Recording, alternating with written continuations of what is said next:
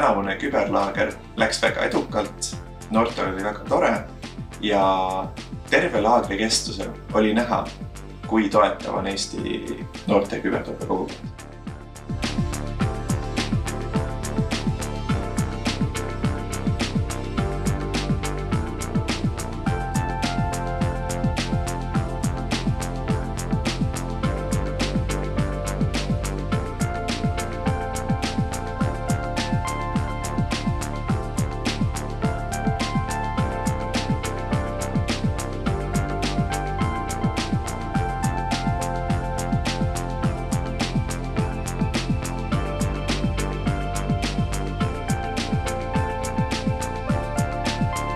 Juba rääkisin, et siis küberturvalisus on hästi paljudest nüanssidest nagu koosnev ja hästi paljudest elementidest ja hästi lai peab olema see teadmiste pagas.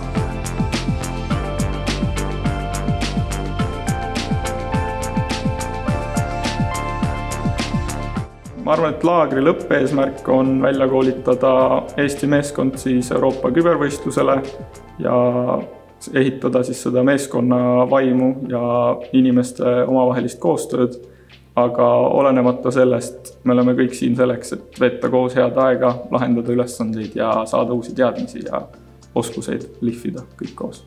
Tänase laagri eesmärgiks on ikkagi valmistada ette selleks suuremaks võistluseks, aga igasuguseid CTF ülesandeid lahendamegi siin, et jooksvalt mis valdkond kellegile rohkem huvi pakub, siis seda ka lahendab ja igast füüsilist nagu häkkimist saab ka proovida, et siin on igast tabalukud ja muud ustelukud, mida me üritame lahti mukkida, et see on ka päris fun olnud.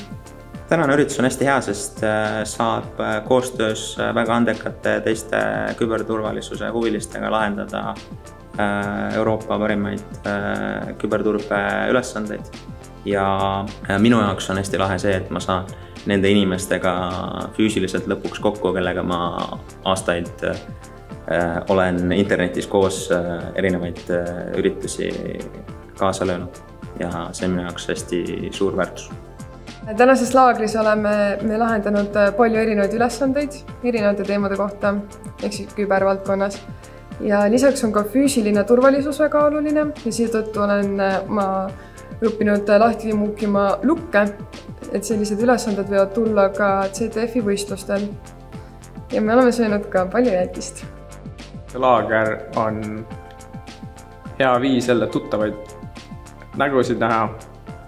Ja lisaks meil selgub ka välja, kes see aasta Austriasse lähevad.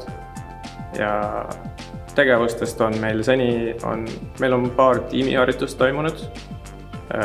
Seal üritasime välja selgitada, et kes oleks kõige parimad isikud Austrias nagu tiimi juht olema. Ja peale selle meil on plaanis lihtsalt neid kvalifikatsiooniharjutusi teha ja võimalikult palju teistelt õppida, et kui sul on kõrval istuv mingi isik, kes teab mingit kategooriat natuke paremini, siis see on kõige parem viis küsida, et kuule, õpeta mulle ka.